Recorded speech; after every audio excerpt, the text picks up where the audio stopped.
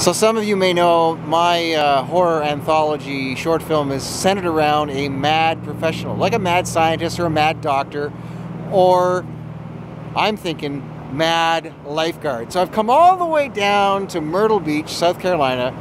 I've got beach, I've got sand, but the weather's not quite what I was expecting. It's like 7 degrees Celsius, but I have got some cast and crew on set with me because I'm doing my prep for my shoot. Now, they're gonna have to run into the surf behind me. Now, this guy's been a long time lifeguard. Let's introduce you to this guy.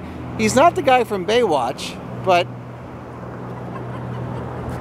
So... He's the guy from Mocktail Watch. Yeah, when was the last time you were beach lifeguarding?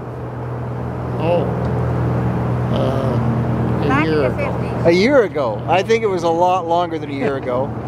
Anyway, so we're going to have him find the key, and then we're going to have him start drowning random beach people. So that's the mad lifeguard thing, the shtick. But it's not as warm as we thought, and as you can see, there's not as many people on the beach, so we have to regroup and come up with a new plan. Unless the only person we're going to be able to drown is my mother. Oh, The woman in green over here. nobody to save today. No one to save. Yeah.